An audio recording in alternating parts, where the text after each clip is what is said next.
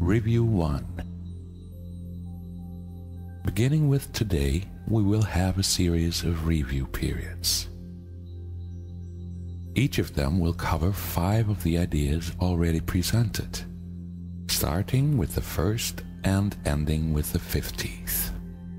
There will be a few short comments after each of the ideas, which you should consider in your review. In the practice period, the exercises should be done as follows. Begin the day by reading the 5 ideas, with the comments included. Thereafter, it is not necessary to follow any particular order in considering them, though each one should be practiced at least once. Devote 2 minutes or more to each practice period, thinking about the idea and the related comments after reading. Do this as often as possible during the day. If any one of the 5 ideas appeals to you more than the others, concentrate on that one.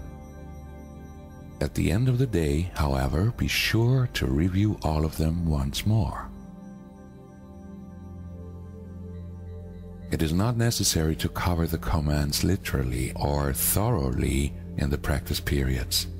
Try rather merely to emphasize the central point and think about it as part of your review of the idea to which it relates. After you have read the idea and the related comments, the exercises should be done with eyes closed and when you are alone in a quiet place, if possible.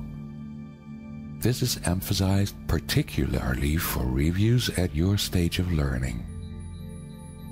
It will be necessary, however, that you learn to require no special settings in which to apply what you have learned.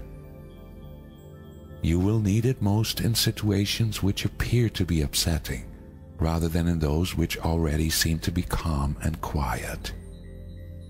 The purpose of your learning is to enable you to bring the quiet with you and to heal distress and turmoil. This is not done by avoiding them and seeking a haven of isolation for yourself. You will yet learn that peace is part of you and requires only that you be there to embrace any situation in which you are. And finally, you will learn that there is no limit to where you are, so that your peace is everywhere as you are.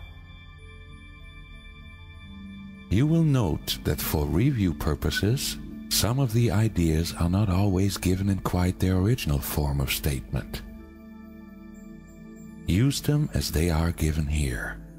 It is not necessary to return to the original statements nor to apply the ideas as we suggested then. We are now emphasizing the relationships among the first 50 of the ideas we have covered and the cohesiveness of the thought system to which they are leading you.